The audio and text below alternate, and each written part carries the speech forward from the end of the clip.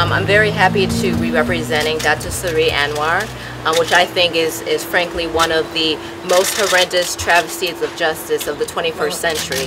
And you know, as you guys are witnessing today, I've traveled thousands of miles simply to see my client, and I'm being denied access, which is another travesty of justice. Anwar is a political prisoner. He's a prisoner of conscience, and I'm very honored to be representing him internationally. You know, after really understanding what was happening with his case and knowing that human rights and international litigation is really my specialty, that encouraged me to take his case pro bono.